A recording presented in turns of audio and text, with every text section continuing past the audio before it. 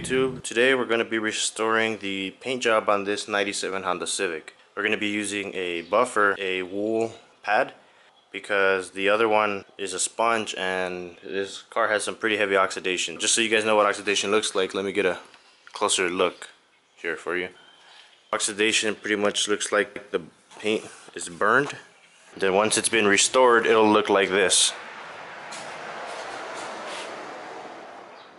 To begin, you're obviously going to need a buffer, and for the pad we're going to be using, you're going to need a specific backing pad.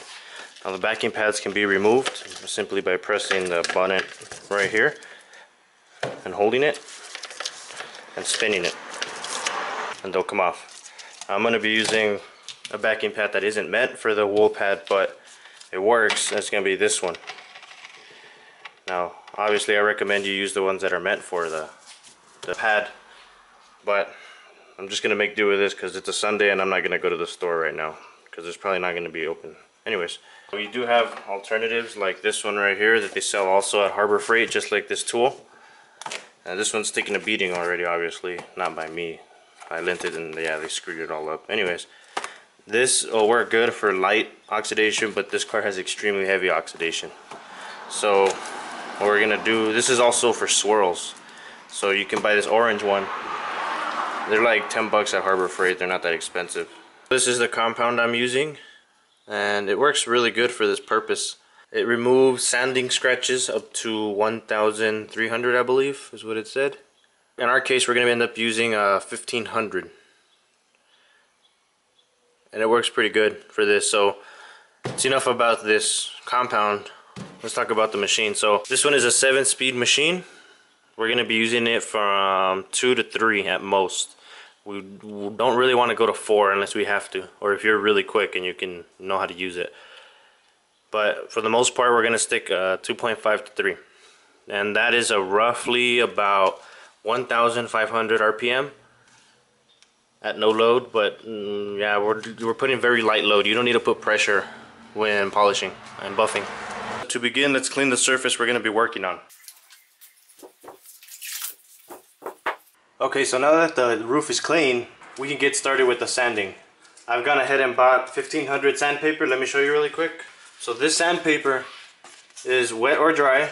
We're going to be using it for wet, and we're going to probably only use this sheet. We don't need that much. It's just to remove the heavy oxidation that the machine's going to have trouble with. We're going to be sanding in a straight line motion, back and forth, in little areas at a time to make sure we get everything evenly. Okay, so let's go ahead and get started.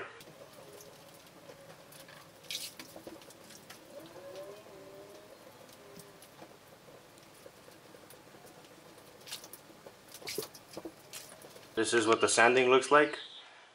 It's removed a lot of the oxidation, and now the buffer is going to remove all the scratch marks from the sandpaper. With the polisher, have you placed everything together?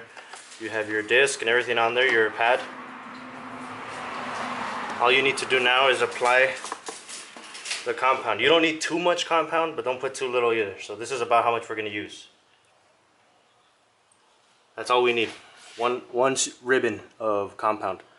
What I like to do, so that it doesn't splatter everywhere, I'll put it flat and I'll hold the disc and move it around like that, just to make sure it gets in there.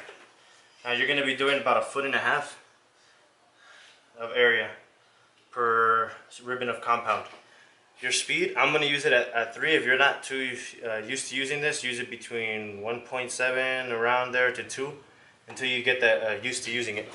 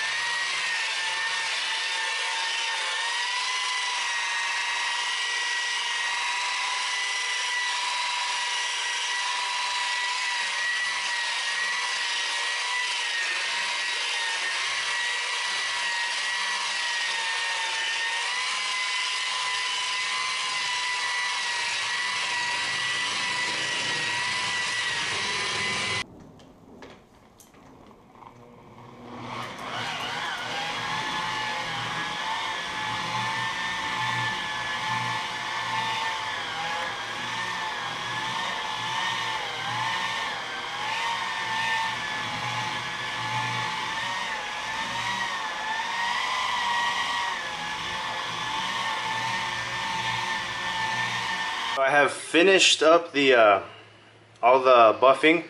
It looks extremely good.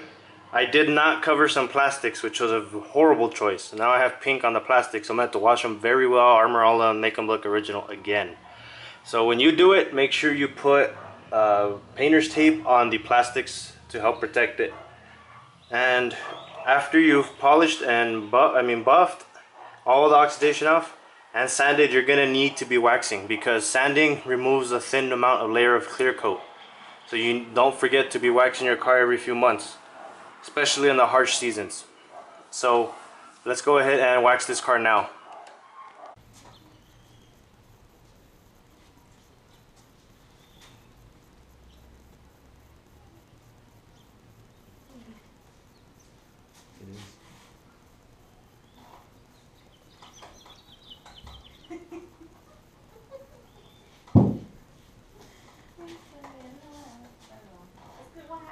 This is the final product.